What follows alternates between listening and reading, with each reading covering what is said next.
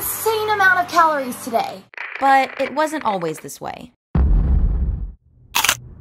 You see that face? That is the face of someone who has gone over her calorie deficit and can only eat celery for the rest of the day. And if my metabolism were a person, it would have looked like this. I'm not getting enough fuel, so it's time to slow it down. So here's what 7 days of eating looked like for me at this point. For breakfast, I would have eggs, bacon, and spinach. For lunch, I would have a grilled chicken breast with some coconut oil, and then I would have a salad with olive oil. For a snack, I would usually have macadamia nuts or pecans, and for dinner, I would typically have a hamburger patty with cauliflower and some butter. I was getting 1,700 calories a day, 10% from protein, 10% from carbs, and 80% from fat. This is called the keto diet. And God forbid I eat over my allowed calories for the day. And I was really craving carbs, but I was also like scared of eating carbs.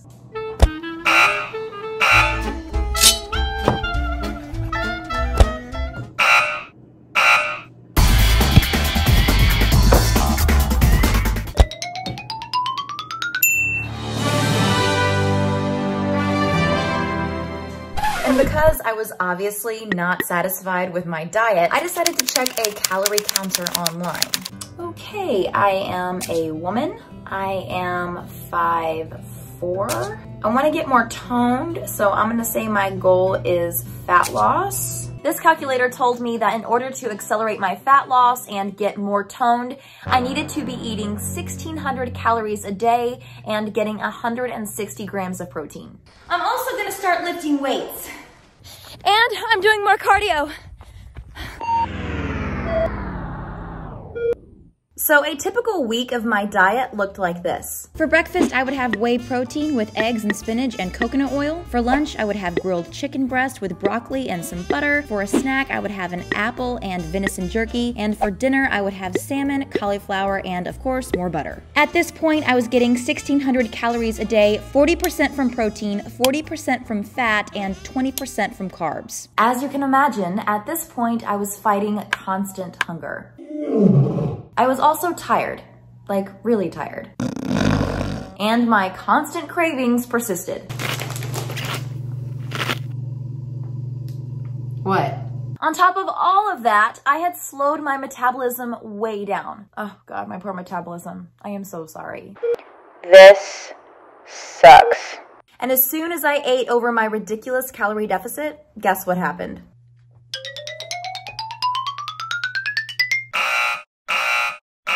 Despite all of my efforts to follow my diet exactly, I wasn't seeing the results that I wanted. Dang it, these jeans used to fit me. So I decided to try something different and take a 180 and do the exact opposite of everything that I was doing. I was high fat, high protein, low carb, meat based, low calorie. So I went low fat, low protein, high carb, plant based, eat in abundance. Aren't low fat diets bad for you? And isn't that too much sugar? Okay, before you freak out, let me explain with this study done by Physicians Committee researchers and published in JAMA Network Open. A low-fat, plant-based diet increases after-meal burn and improves body weight and insulin sensitivity. Those in the vegan group lowered their body weight by 14 pounds and increased their metabolism by 18.7%. Hey, it's me again. Where are you getting your protein? In terms of protein, Dr. Pam Popper says it best. Really, human protein needs are very, very low. In fact, as little as 2.5% of calories for adults, which means that it's impossible, mathematically impossible, to eat a diet that provides enough calories every day that does not provide enough protein. So as long as I get the adequate amount of calories from my body, I'm also going to get the adequate amount of protein. She's eating again? Finally, time to speed it up a little bit. And now, this is what I eat in a typical week. Let's start with breakfast. Today I'm starting the morning off with watermelon, watermelon, watermelon, watermelon, watermelon, watermelon, watermelon. Okay, you get the idea. I like having watermelon for breakfast. Watermelon is by far my favorite fruit. But if you're not a watermelon type of person, any sweet, juicy fruit is great for breakfast. Things like papayas, oranges, mangoes, and apples are all great options. Yeah, excuse me? It's me again. What if I don't like fruit? Then some great options would be any low-fat, plant-based food like oatmeal, steamed potatoes, sweet potatoes, yams, winter squashes, or even millet. Now let's move on to what I eat for lunch during a typical 7-day period. For lunch, I've got 7 frozen bananas.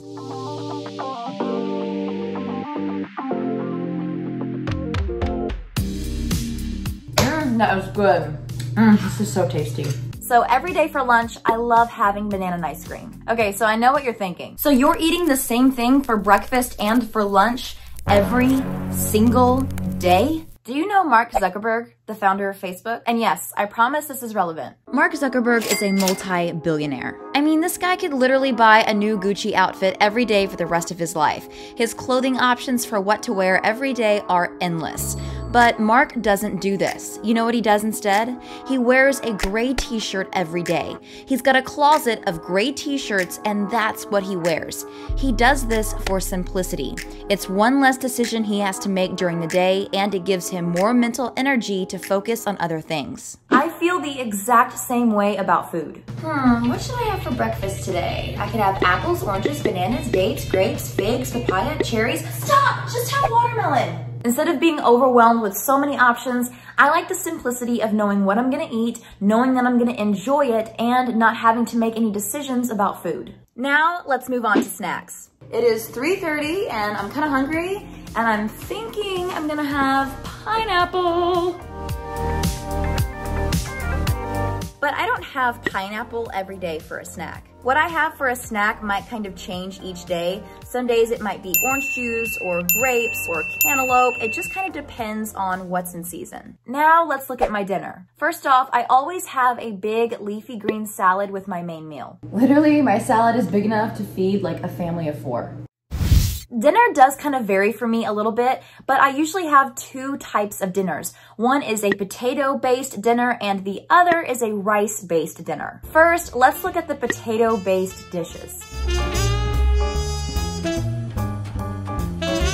My first potato dish is a curry potato soup, and I'll have this along with some kind of vegetable, usually asparagus or artichokes or Brussels sprouts.